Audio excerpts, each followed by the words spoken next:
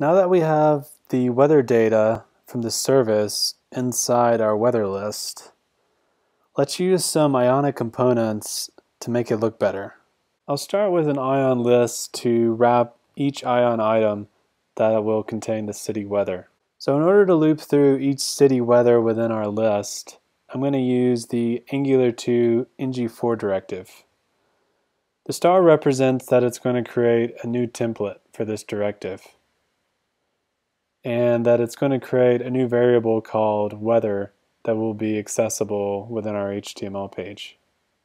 For each city, I'm going to put a thumbnail image on the left side with a graphic of the current weather. Luckily, Open Weather Map makes this easy, and we can just specify which weather graphic we want to show by passing in the weather.icon.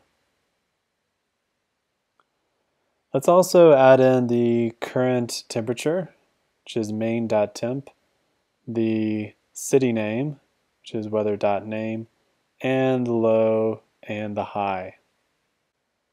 On the right side, let's add a Ionic icon with a right arrow that will indicate that the user can click on it to learn more.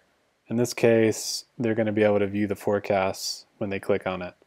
So let's write that click handler function, and we'll pass in the local weather variable.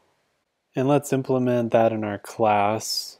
So it takes the local weather variable, and we'll just console out to confirm that this is working.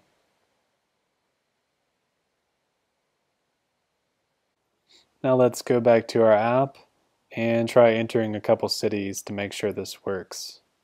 Even try clicking one of the rows in the table, and you should see the console message.